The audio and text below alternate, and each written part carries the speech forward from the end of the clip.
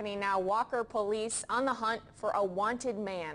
The search put some schools on lockdown before kids were sent home for the day.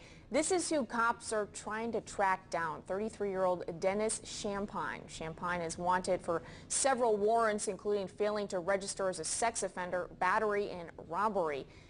As he ran the streets, schools in Walker were on lockdown. News 2's Jason Newton is there live with the latest. Jason? Yeah, Brittany, the search is over for now, but the suspect is still on the loose. 33-year-old Dennis Champagne was able to give police the slip and evaded Walker Police Department, but not before creating some very tense moments here in the city during the afternoon hours. Now, all 7 schools in Walker were temporarily put on lockdown status during that search for Champagne. Walker PD got a tip that Champagne was in the area of Corbin Avenue in Walker, a wooded area by that avenue. Police brought in all means to find Champagne, including a helicopter buzzing overhead, but he still got away.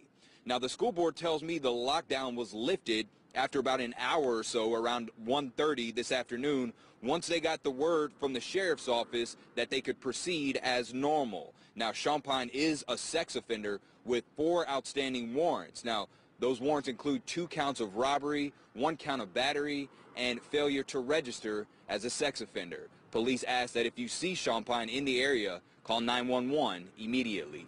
That's the very latest. Live outside Walker High School, Jason Newton, WBRZ, News 2. Thanks, Jason. Here's another picture of who cops are looking for. Dennis Champagne is wanted by Walker police. If you see him, call 911.